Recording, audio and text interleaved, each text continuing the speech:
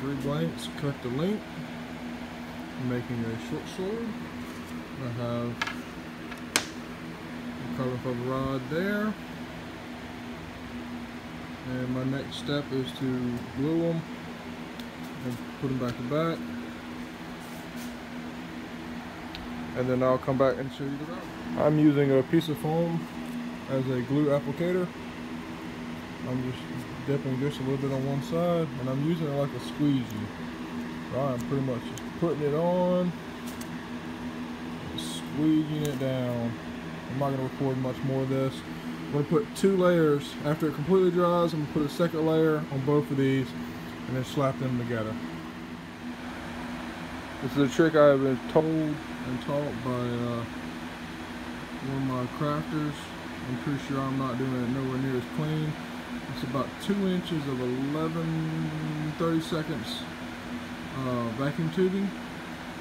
You can kind of see how much I have shoved onto the pipe, and the rest is going to be backfilled with hot glue that I just heat up a little bit, shoved in there, heat it up again, and kind of pushed it on in. I'm going to cut it off here in just a second. The tube I heated up to slide on there, and that's going to give us a lot more rigidity to our tip. At least that's the plan. Stephen Scroll is the one who showed me how to do that. Alright, I got my first 2 blanks glued together. It's kind of hard to see down there, which I got them glued together. And I squeeze and I roll the air bubbles and such out of it. Then I'll go ahead and throw some weights on it for a few minutes. Not too terribly long. That's just to keep it from peeling and roll it on me.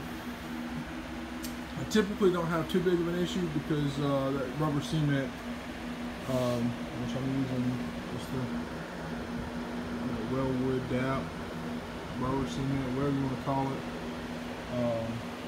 Just using that to attach it. Alright, the next step is to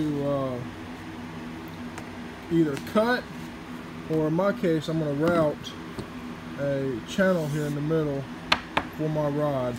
Now mark this spot up here to accept that a lot better. You can kind of see that. That will go in there. That way it's going to open up. The blade I have here, this on here is a 3/8 rounding bit, or a 3/8 straight will work, but this has kind of got a real round curve to it, and I have found it just snugs that. That's another trick I learned from some Scroll. And that round bit, you can see that, and then that's the exact diameter. That 3/8 is the exact diameter of this rod. I mean, alright, I got that cut out. Next thing I'm going to do is come back and clean all these edges up. You know, stuff like this. You know, it's cut down below it, but I just need to come in and take a sharp razor blade and cleaning that up. It's going to be hard to do one-handed. That was hard to do two-handed, but I'm just going to clean that up. And essentially, the final product should just more or less sit right on in there. One of the things I did not mention, today, look at that. You can't get, but again, that is snug. Like, it's sitting in there with gravity by itself. It's already snug in there. You can kind of see that profile of those cut. It's rounded. There, you do have no room in there. There is no wiggle room at all. So that's a good, nice, snug fit.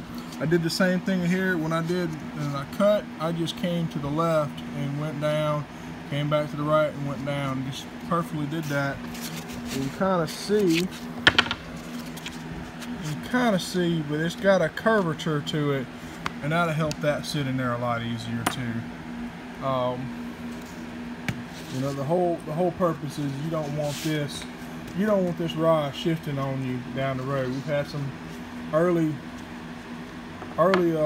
editions, early copies, early tests where it has shifted on us, whether it was the glue didn't hold enough, or you know, just had too much room. I do hand run this, and that's why they're, you know, it's imperfect. It's got some wiggles to it, but for the most part, it's pretty good. So the next thing to do is glue it up, and then we'll have a weapon blank.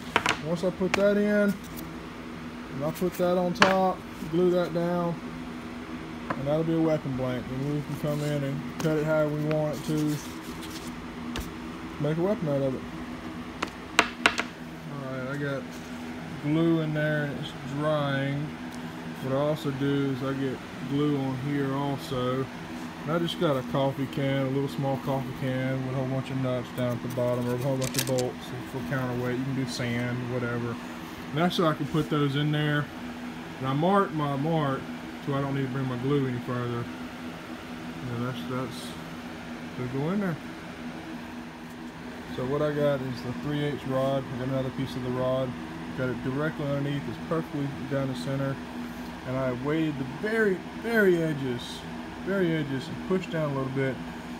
Not a ton of weight, but enough that it is bowing that out some. So that way when I come in here in a minute, I don't have to fight these edges so bad. I can try to put it directly down the center. I'm going to tip it straight down like I'm chopping and let that go in there. Alright, the rod's in there. As you can see, it is in there nice and snug and straight. You can see none of my edges puckered in as I pull it, put it in there. You know, I thought that was puckered in for a second, but it's not.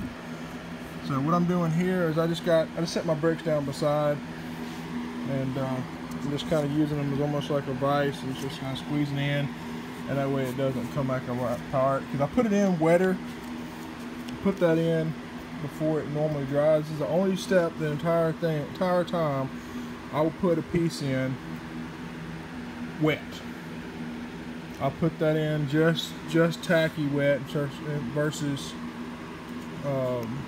dry to touch like normally when I have rubber cement. So I can't stress that enough. That's one of the things I do. But I also will let this sit longer before going to the next step than I typically do with everything else. I typically, as soon as it's stuck, I'll weight it down for a minute, or you know, 4 or 5 minutes tops on each step on drying. This I go a lot longer than that because I really want to make sure this is in there nice and snug before I go to the next step. Because if this is screwed up, there's no reason to keep going. All right, but the next step is glue, slap it together. One thing I didn't point out earlier, I do mark my edges. And typically I mark the tips too, and I did. It's hard to see. There it is. So I mark my edges and I mark the tip. That way when I come in and try lining everything up, I got 3 points of references to line stuff up. And then I just kind of roll it and make sure I'm staying square all the way down.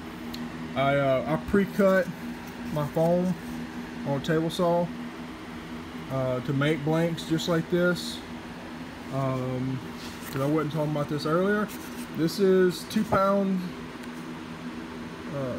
cross link poly. I don't remember exactly what it's called. Essentially, the short name is EVA, but it's EVA foam. But it is the 2 pound weightage on this, the 2 pound density. This is a 3/8 thick piece. I do get alternating colors. The reason being is you can see on this weapon, really, you know, this is one. You can see I have contrast colors, so when I go and do my bevels, I have something nice and clean to shoot for. That ain't the cleanest. I was working on a new project, a new different way of doing that. I'm still fairly learning on this whole EVA weapon thing. And this one's more or less a failure. You can kind of see a spot there. It's 2. I may be able to salvage something out of it, but I wasn't happy. But yes, I use contrasting colors so I know where to cut to, where my center piece is. I don't have to worry about going back and redraw or anything like that, which is what I was doing. I was going back and remarking everything when I had all solid color. But that has helped me out tremendously. Looks like. If you wonder why these bricks look kind of odd, they're fire bricks. I dabble in blacksmith also, so that's something I just had sitting around. So when I built my forge, that's actually this piece of metal here is a little bit over 35 pounds. I'm just rambling now, but y'all can deal with it.